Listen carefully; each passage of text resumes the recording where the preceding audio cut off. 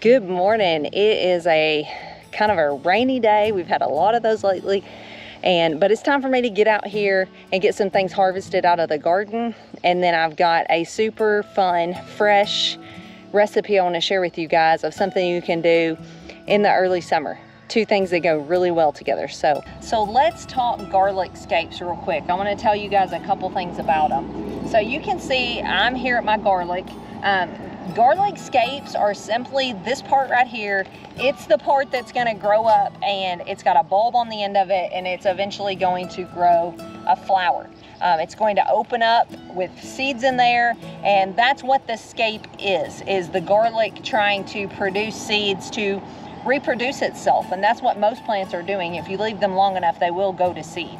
But garlic scapes are delicious to eat, as well as if you harvest them to eat them, you're actually doing your garlic a favor. So let's look at these. You can see some of these are starting to curl. And in fact, that is when a lot of people will tell you to harvest them, is when they get one curl on them and start to go back up. That's when they will harvest them, and they'll cut them off right down here at the base. So let's get a few harvested. So you just want to cut it right down here where it meets the top leaves here on the garlic. Now you could hear how I had some trouble cutting through this. This end is pretty large. It's turned fibrous, and a lot of people will call it woody. You're gonna wanna trim that off. You can do it inside or outside, or you can honestly just keep this part that is actually too fibrous to eat. You can throw it in soups and stews and things to provide flavor. So I'm gonna go ahead and cut it off. I'm gonna jump up here.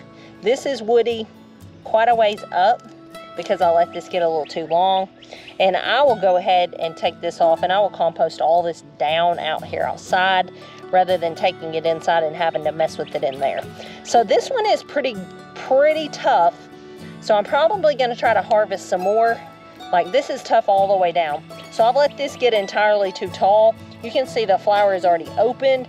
A lot of people will trim these off before this ever even opens. When you do that, that's when you're doing your garlic bulb that you are trying to grow and harvest a favor, because instead of it putting energy into growing that flower head on top, it is now putting all its energy into growing the bulb underneath the ground. So let's take a look at some that are more suitable to be harvested. This right here is a good one. You can see it's not gotten so big and tall that is opened.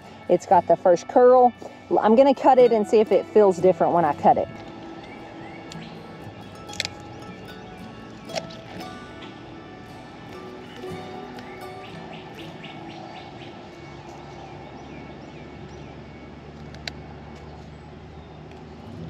So that absolutely felt different when I cut it. You can really feel it better too. I just grabbed a knife out of my kitchen, but you can really feel it better if you do this with scissors too. If it just snips right through there, then you can tell it's pretty tender and not thick and fibrous. It's kind of like asparagus that has gotten too big, but it's a little difficult to feel with this knife, but I mean, you're gonna be able to tell when you get inside and start chopping them up. So I'm gonna get some cut, because for the recipe I'm gonna show you, we need about a cup. And like I told you, you can keep the ends that are too big and fibrous. You can put those in stocks and broths and things like that, soups and things. You probably just wouldn't wanna eat them.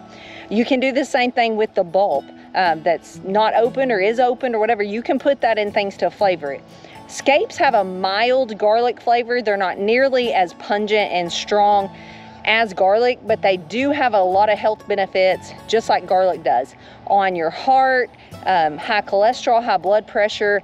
Even there's people that believe they fight cancer, all kinds of different things. So they're really good for you. Any part of this can be kept and used. So I got them all harvested. I wound up cutting them all off, even if they were too fibrous for me to use, just to make the rest of the energy in these last couple weeks of growing go down to the bulb. These scapes will start to be ready about 3 or 4 weeks before you're ready to harvest your garlic. And I told you earlier in the video, when they start to curl and go back up, you need to harvest them then. I let them curl and go back up and grow quite a bit. But when you see that first curl start going back up, that's when you ideally need to harvest them. I was not able to keep all of these because they were fibrous. Like I said, you can for things that you're gonna just cook them in, but they're not gonna be desirable to chew. So we need some lemon balm. So I've brought a knife out here. I'm just gonna cut some off. You can see this herb bed needs some serious help. There's all kinds of herbs down in here. We've got oregano. I've got parsley down in here. This is actually parsley going to seed. I've got, this is lemon balm. I've got sage over here. I've harvested some off this. I've got echinacea flowers. Those will be awesome to harvest this fall, harvest the roots and things. I did have a thyme plant, but I'm thinking it's been choked out. But let's talk about this lemon balm. So lemon balm is actually in the mint family, and you know, if you've ever grown mint, it will quickly take over a bed. It'll take over wherever you plant it, and that's exactly what this lemon balm has done. Now I'm gonna harvest some today for a good, fresh, early summer pesto, but do just keep that in mind when you're planting lemon balm as to where you plant it, and you're gonna have to keep it trimmed or it will take over. So we are back inside with our veggies, and I'm gonna show you how to make a really fantastic early summer pesto. Now, I don't know where you guys are, but around here, basil is not super thriving just yet, at least not for me. So a lot of times basil is your main ingredient in pesto, but this is actually not gonna have any basil at all. So there is so many variations on pesto. A lot of people don't even use a recipe. There's some basic things that is in most pestos, and they will use something from that category and make a pesto out of it. Now, a few of those things are oil, a good quality olive oil. Today I'm gonna be using Squisitos. You know that's my favorite olive oil. This is actually the basil olive oil because I did want to give it a little bit of a basil kick to it. And then a hard cheese. Today I'm going to be using Parmesan, but you can use any hard cheese that you want to. Some type of nut or seed. I'm using walnuts. You could use pecans. You could use sunflower seeds. You can use cashews or almonds, or just really the list is endless. A little salt and pepper. A word of caution is if your nuts are salted, mine are not. These are raw.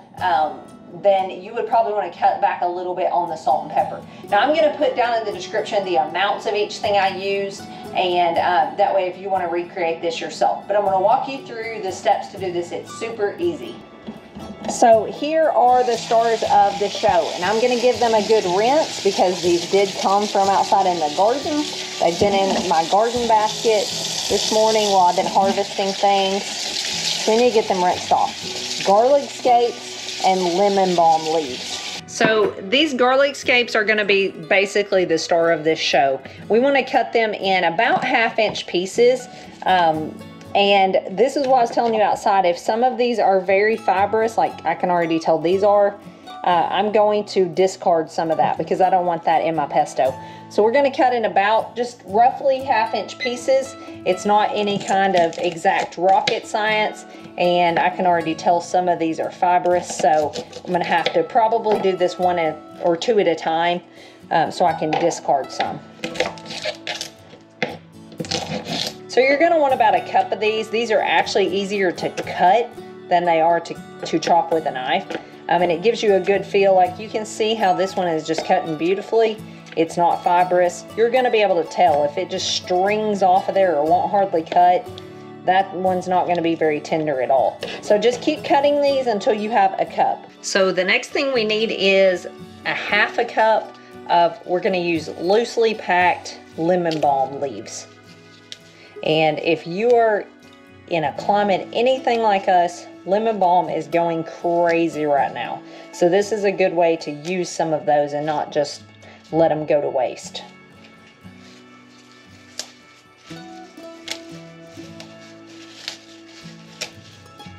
So let's get to making it. But first, you might be thinking, why do I even want to make this? What am I going to do with pesto?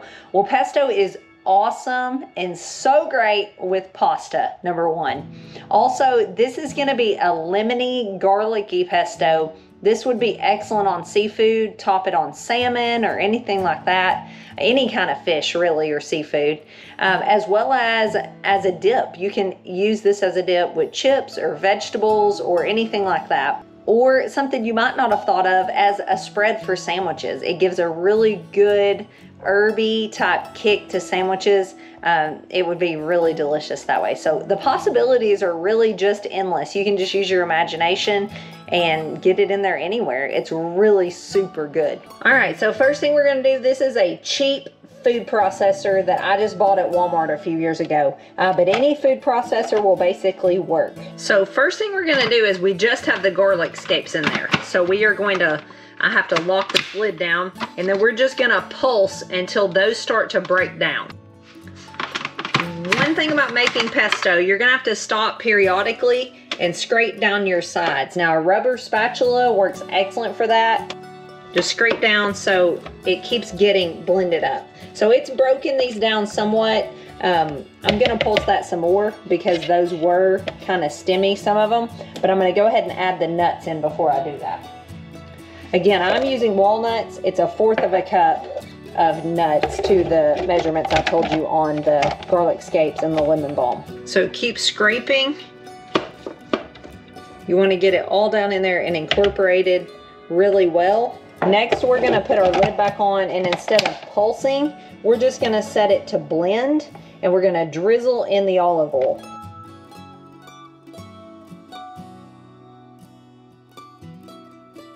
And finally, we're gonna put in the lemon balm leaves. And spread those out in there. A little salt and pepper. And our cheese. And we're gonna blend all that together. And that is kind of what it will look like when you get it all mixed up.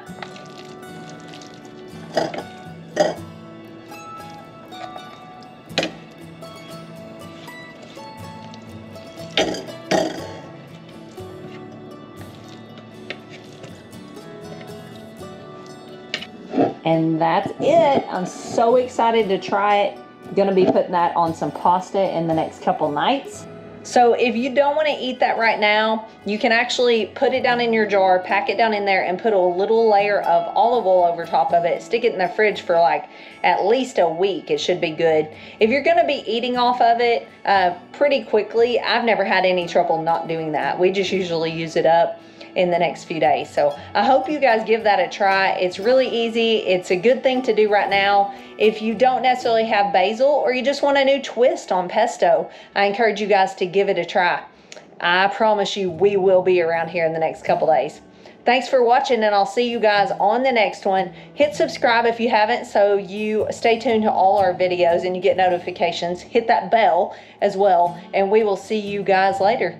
Thanks for watching. God bless. One last tidbit I wanted to mention before I jump off here. We are shipping again. We have chicken, several variety boxes for you guys. We're shipping to all the lower 48 states. Gonna give it a try. Only place we're not shipping is apartments, condos, places where if multiple people live there, they will not leave that for you guys. We've ran into that problem multiple times. Someone has to be home, and that's just caused several lost packages. So we're gonna pause on that, but anywhere else we are shipping. And then pork is coming in the next couple days actually, so stay tuned over there. We'll be offering some pork variety boxes as well. And finally, I got to be a guest on Squisito's cooking show. So I'm gonna link their channel below. Go check them out, subscribe to their channel, check out me and Emily getting to be on their channel. And a great recipe, one of our favorite recipes here on our farm is Emily's famous chocolate chip cookies. And we got to make those with butter oil, so they're actually dairy free. They were super good. Go check that out. I'll see you guys on the next one. Thanks for watching. God bless.